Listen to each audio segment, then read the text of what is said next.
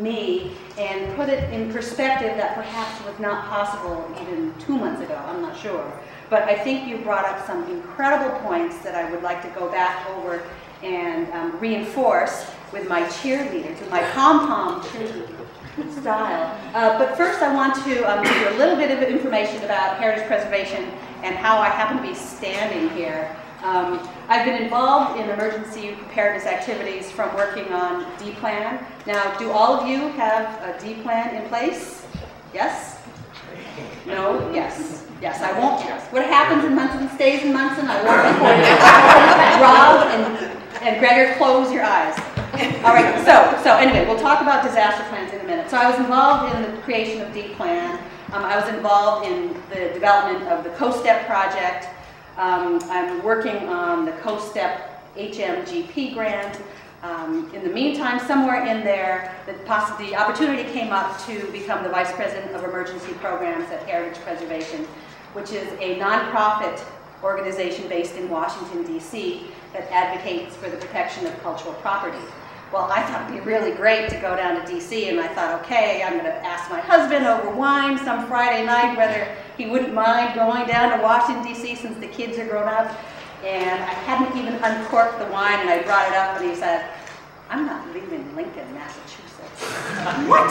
So anyway, it worked out great. I'm telecommuting from home. I had to get dressed up today, which I don't usually do. My summer uniform consists of flip-flops, shorts, and a t-shirt, so it's really great to sort of get into the real world every now and then. So first, let's start with some questions. I'm sure some of you have questions for our panel. I have some, but any questions, if you can recall back to this morning's stellar activities? Questions? Yes, go ahead. I was very surprised when Katie said that, you said your staff wasn't allowed to report to the library to help after the disaster, because we plan for our staff when we do training, and so I wondered if you could talk a little bit more about who made those decisions and It's one of. All right, let me just. I'm sorry. Repeat the question. Yes. Let me just paraphrase it greatly. So when Katie was told that the staff could not report to the library, why was that, and what happened evolved to be able to enable them to be able to report? It is a good question. And it came out of the blue for me. It was unexpected.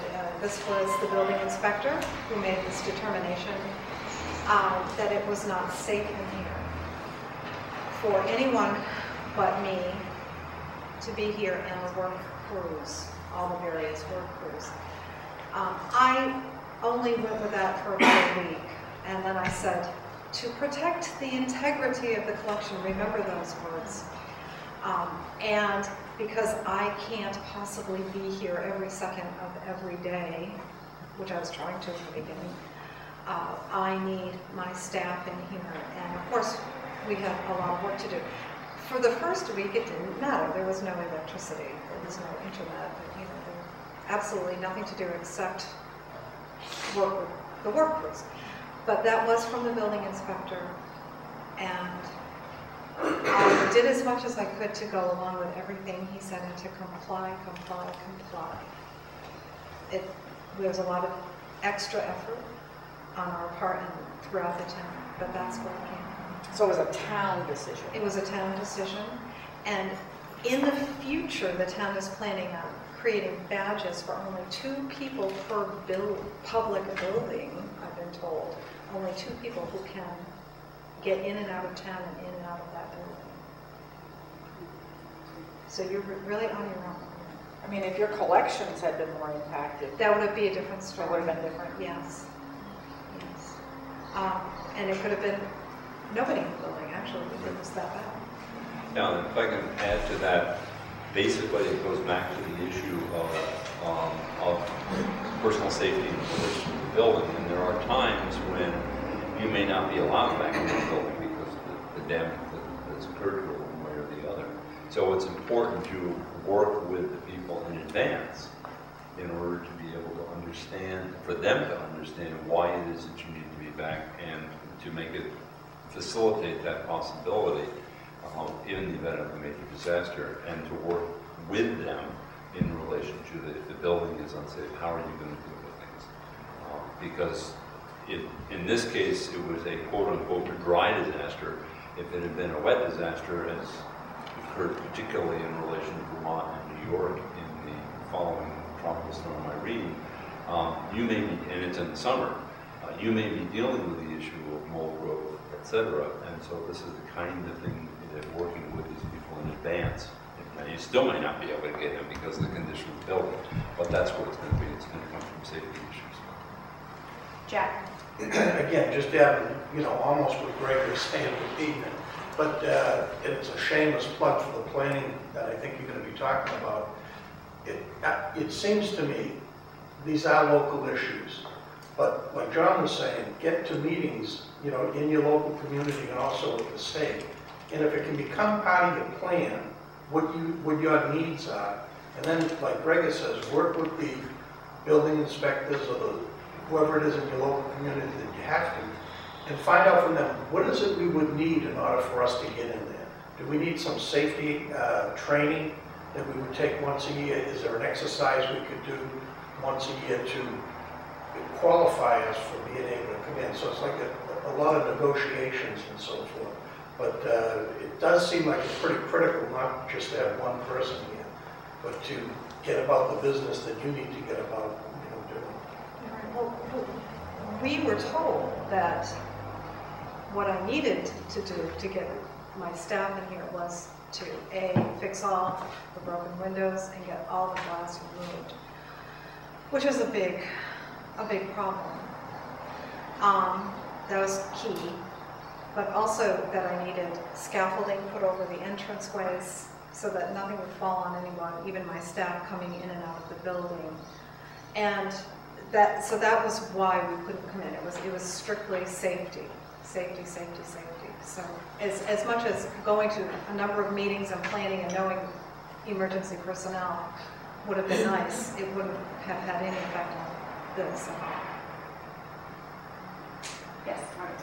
I think this leads nicely into, especially that we're talking in terms of planning, to sort of assess your collection and maybe, we all know that there's prime parts to our collection, and maybe it leads nicely into thinking about digitizing the collection. And, there is an opportunity through the Digital Commonwealth to actually get some of your collection, especially the most prime parts, digitized, and it's a free opportunity.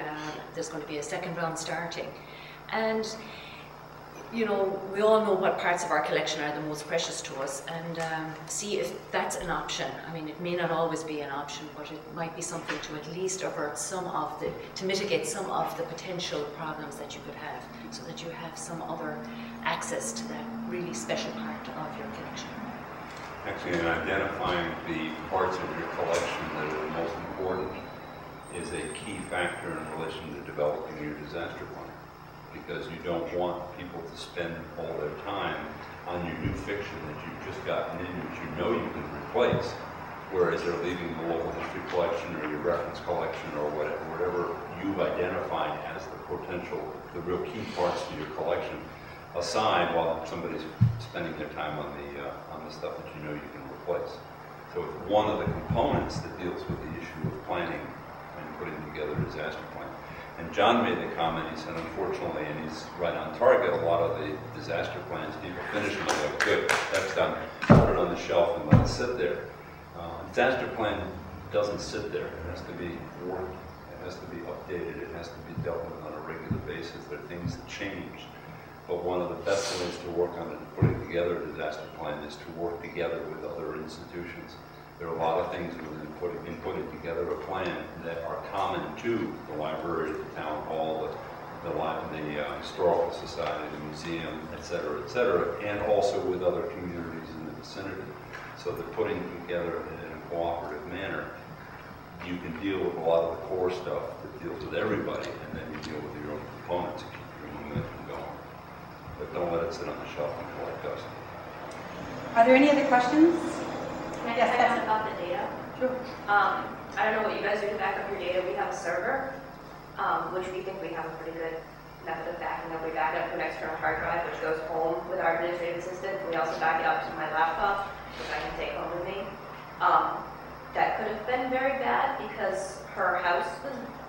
narrowly missed by the tornado, and my laptop was still here. So you need to think about that too. Do you back up your server? If you lose your budget, how much is that going to screw you up? And all of our stuff that we do have digitized from our archives is on that server. But we could have lost it all in one fell swoop, just by the fact that I was still here, and the server was there, and her house was a bare third of a mile out of the path. Very, very close. So think about that too. That's important. So this all underscores the importance of planning. And as Betsy was pointing out, digital collections are pretty much an unseen part of your collection. You don't think of them, you don't see them automatically. So put in place the kinds of strategies that you need so you can be certain that when something happens, you're trying to think outside of the box. You're not thinking, well, this is what always happens, this is how I normally would protect it. Now that you've gone through a disaster or you've escaped a recent disaster, it's really important to be able to be thinking beyond that box. So I want to focus a little bit on encouraging you all to work on your disaster plans. As Gregor said, they're evolving documents. They're not something that sit on the shelf.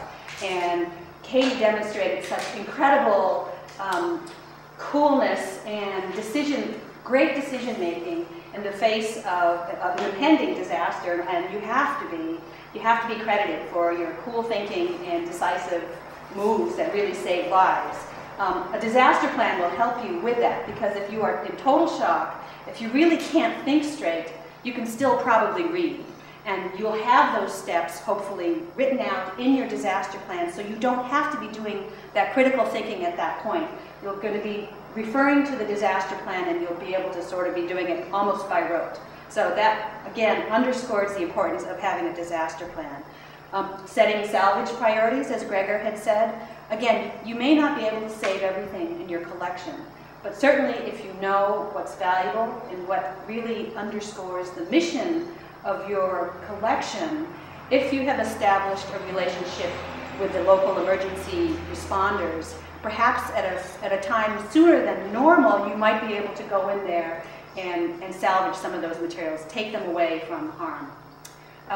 Also, how many of you have a disaster recovery company or more, one or more, listed in your disaster plan?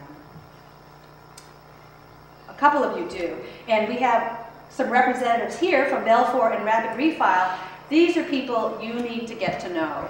And you need to get to know them not when you place the phone call and say, "Hi, Rapid Refile, I have you in my disaster plan," and they say, "And who might you be?"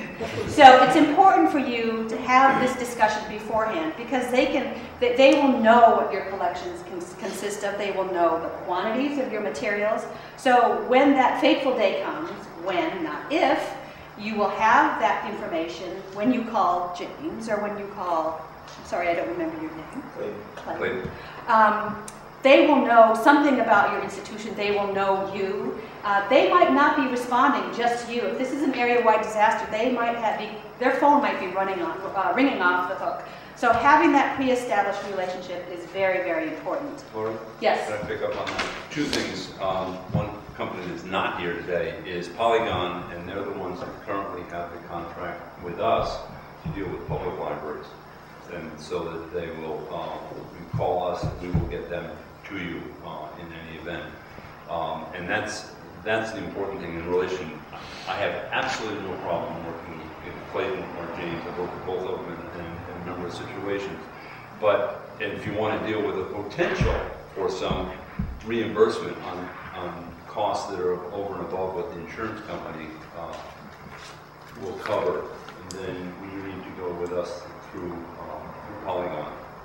Otherwise, be free to call. We are instigating and literally meeting tomorrow afternoon to start the process of putting together a statewide, an RFR for statewide contracts for companies to be able, beyond Polygon, to be able to respond in the event of big disasters. So that we have on-state contract those that are ones that we know are reputable. I don't know if you guys are reputable, but that's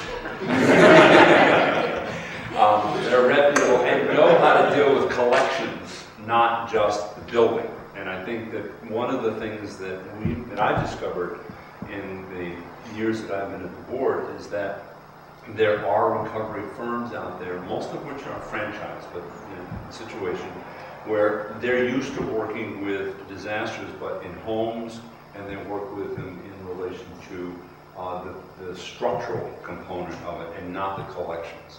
So that in a number of the situations I've actually come in and had to countermand what they're doing because they're doing the things that actually are creating more problems rather than fewer problems. So it is an issue, and there aren't that many firms out there that really deal with collections. We have 2 of them here today. So that it's something to be able to really think about in relation to it. And Lori is so true. If I can diverge on a quick anecdote, following Hurricane Katrina, the archivist of the notarial archives in New Orleans, a woman named Ann Wakefield, who hadn't been there that much, didn't have a disaster plan, but the notarial archives are those, the archives that hold records that go back to 1742, their birth, death, marriage, and real estate, in addition to other things, records for all the parishes in the greater New Orleans area. And without that, nobody had information on their property, nobody had information on the home, the real estate, any other records were there. Her situation was that, as she described it to me, the 60,000 volumes that were in the basement of the city hall, and the big question, the amazing thing about it was they only got 6 inches of water and 2 sleeves. But that in going through her Rolodex, Munders, who was what Polygon is now, was there, and she called them, and then contact had been made with Munders beforehand. So as a result, they were able to go in under National Guard protection to be able to get in there and to be able to deal with the volumes that were there, and eventually they opened up in the beginning of middle of October, only about 6 weeks after the hurricane. But had she not had that contact before, she wouldn't have been able to make contact with them in relation to, as Lori said, who are you? There is sort of as she told me, she said, there was a little bit of a surreptitious activity going on, in the sense that one of the radio stations had gotten the information apparently that one of the things that was in the archives was an original copy of the Louisiana Purchase. She said, we don't have the Louisiana Purchase, but I wasn't going to tell them otherwise, because that meant we could get into there a lot sooner than we would have otherwise. So you've got Polygon when you're dealing with public libraries, but if you need to do it beyond, and they're dealing with it, otherwise we've got others who are equally qualified. If you'll pull out Katie's wonderful handout, I just wanted to go over some of the points that she has here. On the second page, the day after, you should actually take what she's listed here and use that as you prepare and plan, because you really want to be able to do all these things and have planned to respond, and not as wonderfully as Katie did, to have to face all these challenges. And so, for instance, call your insurance company an adjuster. You should have this information in your disaster plan, so you're not frantically trying to figure out who it is and what the name of your agent might be, and what the name of the company should be. Now again, if you're working with through your town, that's another level that you're going to have to work through. And so, was that a challenge for you, or were you able to pass it off? We're an independent library, so I did it all. You had to do it all. Wow. Okay. Let's see. Notify CW Mars to take your library off the ILO list. So it'd be really great, and we'll have a discussion a little bit later on about having procedures in place in order to be proactive. So now that CW Mars knows that this is a real possibility, CW Mars should work on procedures so they automatically know to start contacting the libraries that have been affected by a disaster, so they can be reaching out. So you're not the one constantly trying to think of everything that has to be done. You're getting help, you're getting hands reaching out to you from the other side. I think that would be great. Have a COOP plan, a continuity of operations plan. how so many of our disaster plans focus on responding certainly to the people, but also to the collections. But then how are you going to start getting your services up and running again? That's so vitally important if you want to continue your mission. And by having a sense of what can be done and what you need to work through in advance, you'll certainly be in a better position to move forward from that.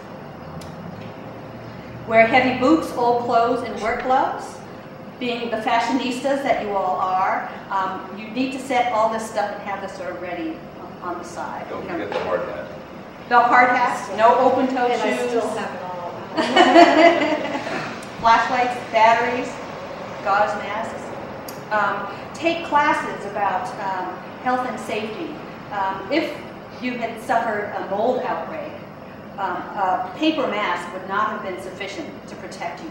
So you need to know what would be helpful, and maybe those are some of the kinds of, well, those are the kinds of programs that MBLC will offer in terms of health and safety.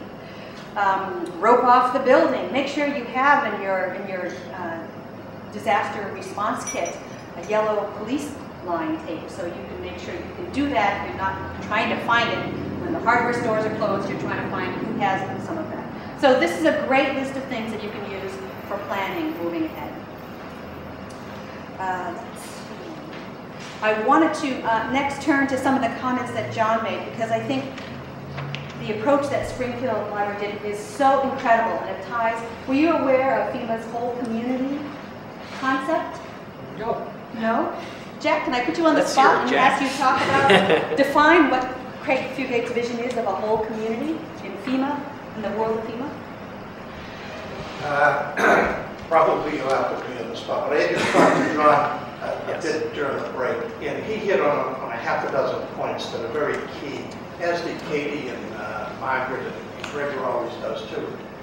And I guess what I would start is with a disclaimer, is that if I have one regret about coming to meetings like this, is that more of the decision makers and the implementers at FEMA don't get to meetings like this and hear what people actually have to do when there's an event or an incident like this. And to hear the things that you folks were saying that you did is exactly what folks at FEMA need to be hearing. I mean, I come away energized in a lot of ways, certainly informed so that I can do my job a lot better, but very humble after meetings like this when I hear what people actually do. Despite all the scars that we have about coming in and providing assistance, you know, it's under regulations and guidance and policy and so forth.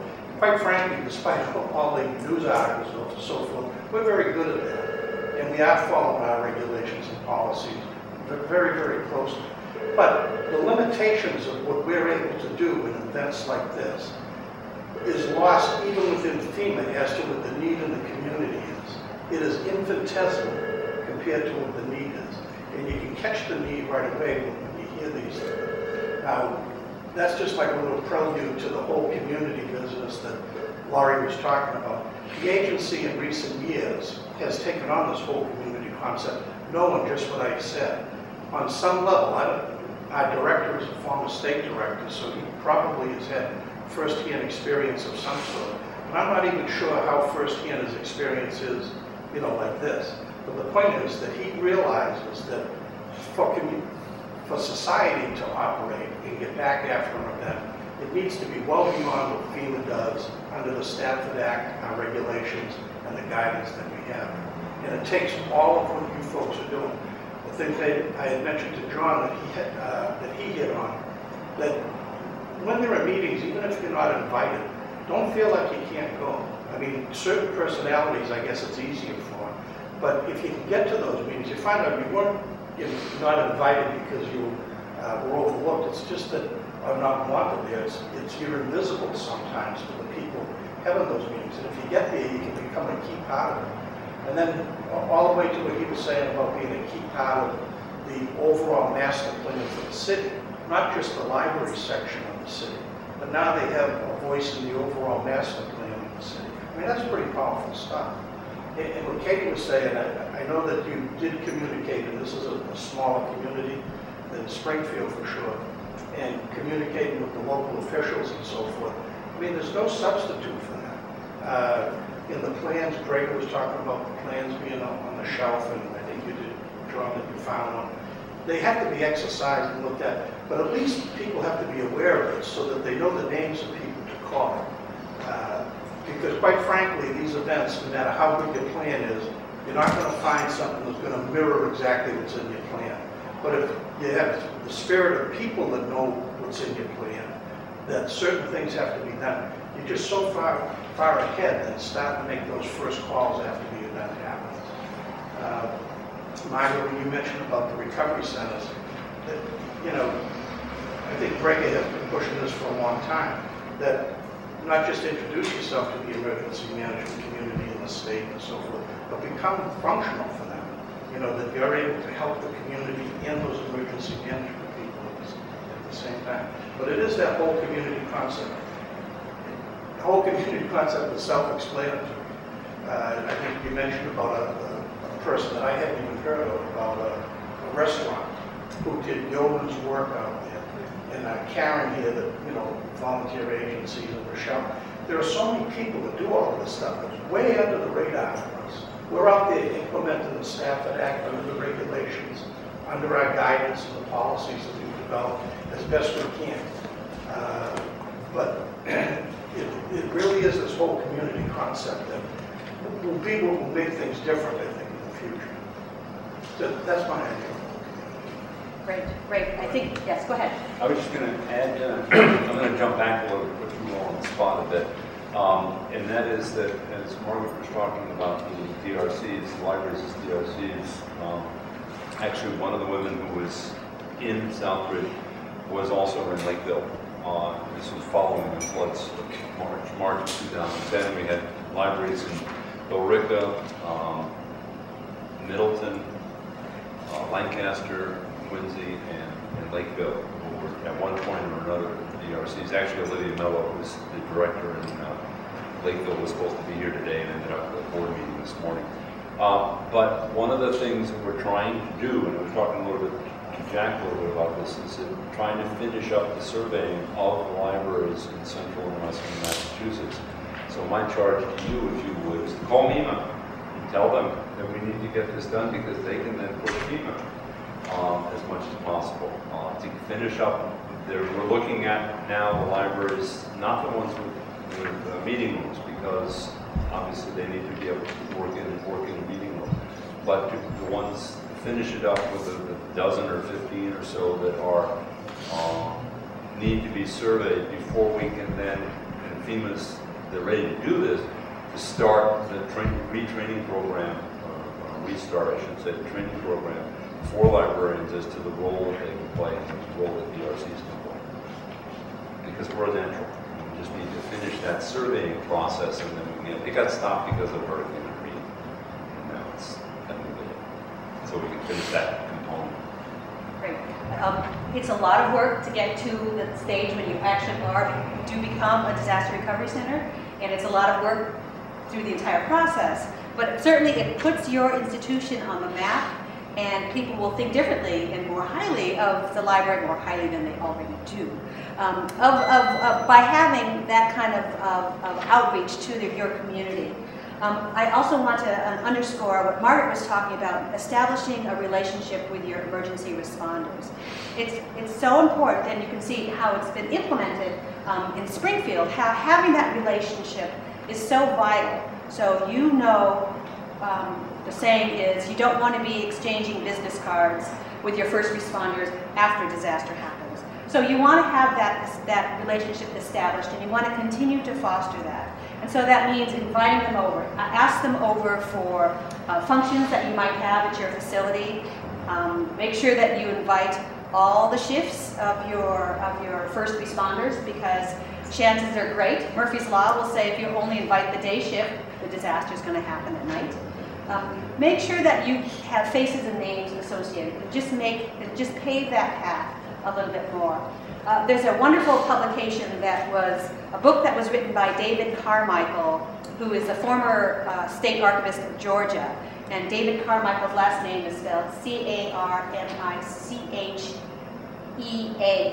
so it's not how you normally spell Michael. And it's called Implementing the Incident Command System in Museums, Libraries, and Archives. This is what, something about what Margaret had intimated about before. ICS, the Incident Command System, is the structure that all emergency managers use when responding to an event, whether it's small or whether it's huge, whether it's just making sure at a football game that everything, that they have all the bases covered. It's kind of a weird analogy there. But this is a book that talks you through ICS. When something happens to your institution, the firefighters, the first responders are going to loom large, and they're going to be in charge, and you really cede your authority to them until they pass it back to you. So knowing how they operate, it makes all the difference in the world, so you can integrate what you're doing with what they're doing, rather than being constantly at odds about that.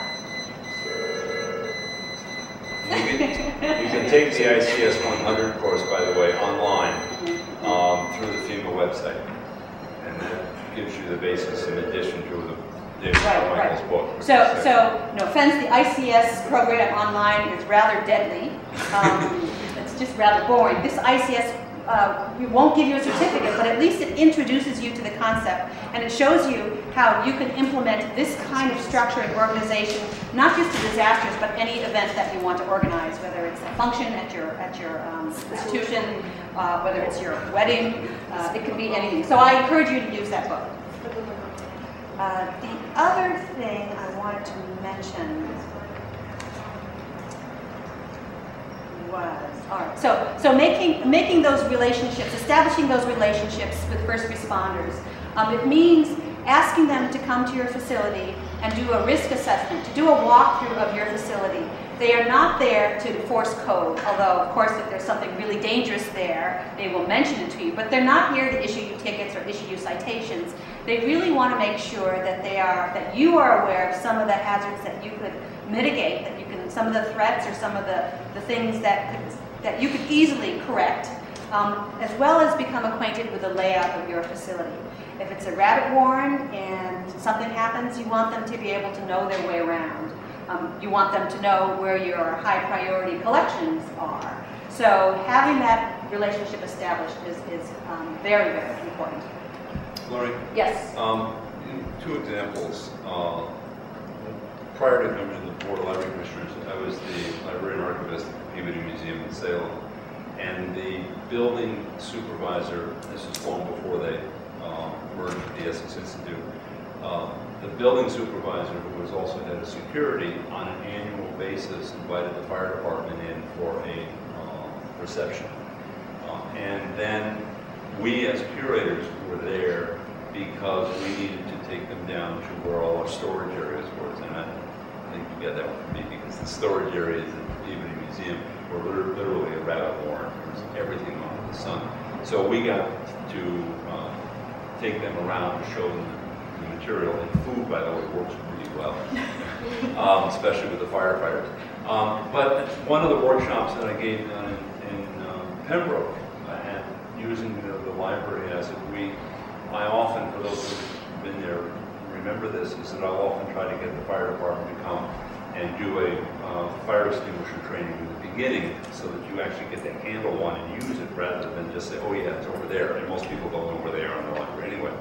But he said, okay, let's do something. So, and this is a new library.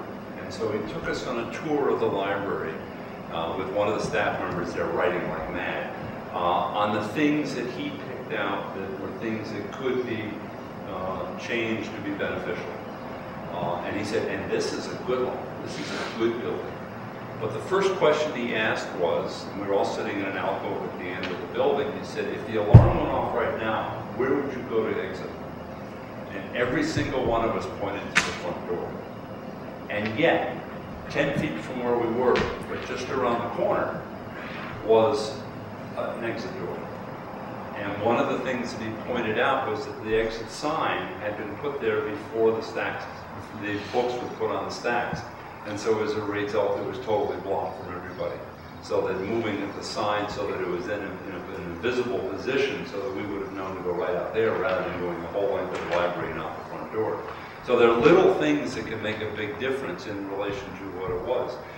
A week after he took us on this tour and highlighted something in the children's room, the Department of Education came out with a directive saying that all these blankets or quilts or what have you that were being hung in that case in kindergarten, first and second grade rooms, needed to come down as a fire hazard. And he had said there was one in that particular, in the children's room, that he said this needs to come down because it's a fire hazard, and if anything happens, it's just going to cover, go to the ceiling and cover the whole room. So, as Laurie said, getting them to come in and go through this picks out the things that then become an issue or a potential issue in relation to how you're going to deal with a disaster. We're beginning to wind down on time, but I want to sum it up in a way. I'm not going to put anyone on the spot, but what often happens, what always happens in these meetings is that everyone gets really jazzed. I mean, they're very inspired, they're great ideas that are forthcoming, and then you leave and then your work settles in on top of you and this sort of gets dampened. So I really would like everyone to resolve to do one small thing for emergency preparedness, not necessarily today, but to try to get something going. When did SAA create May Day? 2006. 2006. So how many of you have heard of May Day? It's an initiative that was started by the Society of American Archivists and is now promoted all over the place by many, many different organizations to do one thing for emergency preparedness on May Day. And as all of you know, May Day means help me in French. I didn't know that for a long, long, long, long time. And so it's very important. May Day, maritime. Yes, help. So May Day has come and gone, but that does not mean that you have to wait a whole nother year to do something. So I want you to each write something down. You don't have to share it with anybody here, but I would really appreciate it if you went back to your facility, went back to your institution, and shared what happened. Share with your colleagues what was discussed here, and bring up the point or points that you would like to have happen, or just start the planning process at your institution. Because again, it is so very difficult to get planning going. And it's always do as I say, not as I do. But really, I think having a meeting like this here, following a disaster, helps promote this idea, and I hope fosters your desire to move forward. I think the examples that we've had, our speakers again, have been amazing in bringing to us the kind of resilience and response that is possible.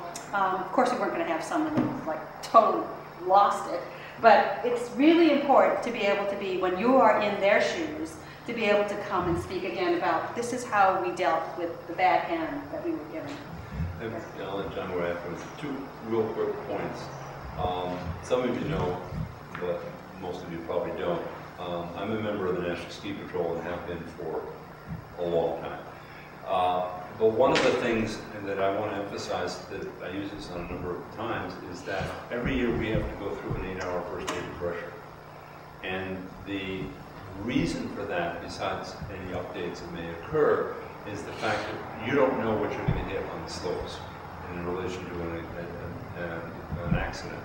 And many times I've found, and I've talked to a number of others who do the same thing, because we've gone through the amount of training we've gone through, we basically go into automatic pilot at that point. And there are things that we automatically know that we need to do.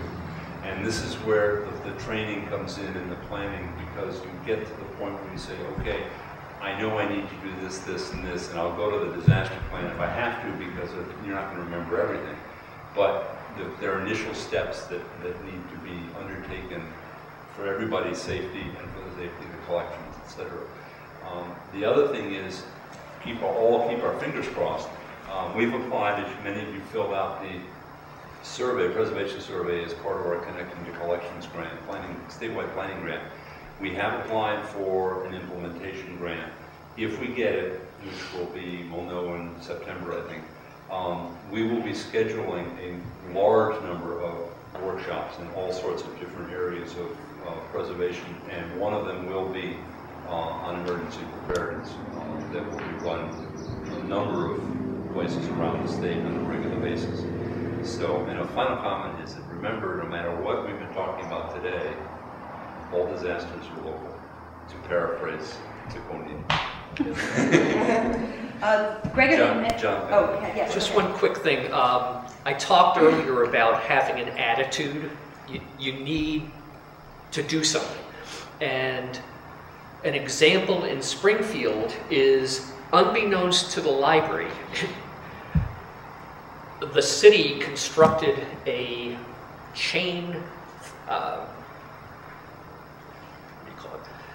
fence across the front of the library as it faces the street. So we asked, well, what the hell is going on here? Because, well, they said that the city was liable if somebody gets hit crossing the street because the parking lot is across this busy street. So we wanted to put up a fence to prevent people from doing it. And of course then they found a way to construct stairs from the parking lot to go down and across the street at just as tough a place and come up. And we said, people aren't going to do that. So we see a lot of people getting under the fence. You know, it's two chains across it. At the same time, in our action plan, we said that we were going to become a welcoming place. And the next thing is we said, what if something happened and your first responders couldn't get to the library? Well, the earthquake happened, getting people out, fire truck pulls in, firemen are trying to squeeze through the two chains in order to get to the building to check out if it's safe. And they were getting stuck because they're wearing all that gear. They couldn't get through.